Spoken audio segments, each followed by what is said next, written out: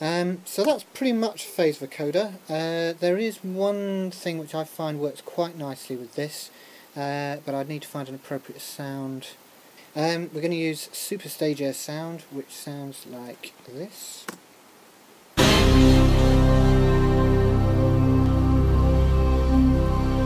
So a paddy sound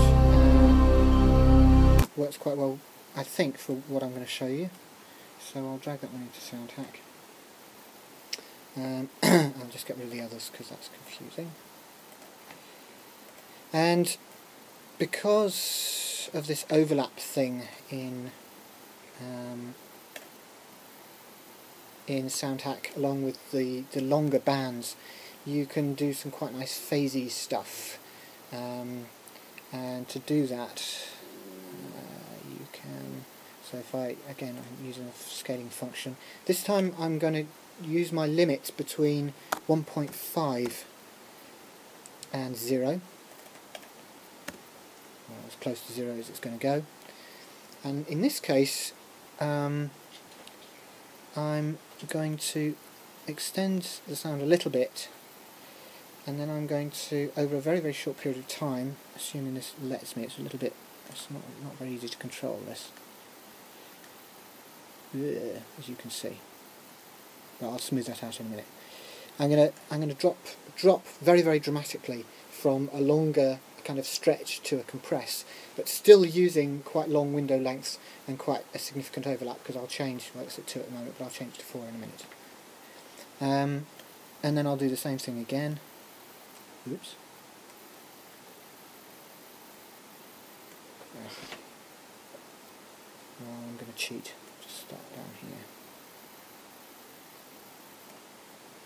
You can see pretty much what I'm doing. Anyway. I'm going to get cross in a minute. Okay, well you get the idea anyway. Let's just do that up to there again.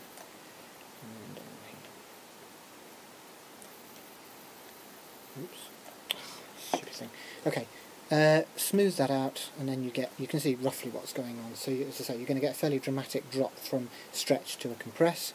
Done. And then, as I say, I'll increase that to 4 times overlap and then process. Pt2, and the result of that, hopefully,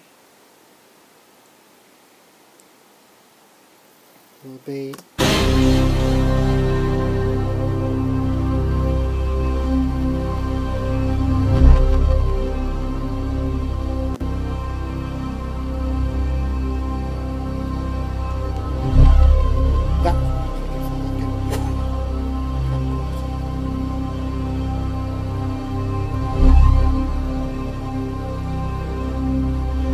I think that's quite nice. What you can then do with that is you can kind of stretch that quality, that phasing quality. And basically, what's happening is lots of windows are getting jammed up on top of each other because you're compressing the sound. So that's something else you can do. And another thing is if you're using some more active sounds and you stretch them using these, using a long window length, you get a kind of sort of delay effect which works quite well. So again, a few things worth exploring there.